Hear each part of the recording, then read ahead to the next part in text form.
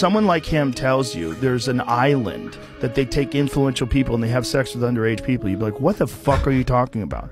And then if you told me years later that the guy, Epstein, would, first of all, go to jail for doing that very thing, for having sex with underage people, then still be able to court people like Bill Gates and be able to have them and travel with them and go places with them, and then years later he would be suicided in some way where all the cameras stopped working and no one ever got brought to justice for it in any significant way, and that years after that Ghislaine Maxwell would be arrested, that she would be tried, that she'd be convicted, and that the list of the people that engaged in this illegal activity would never be released.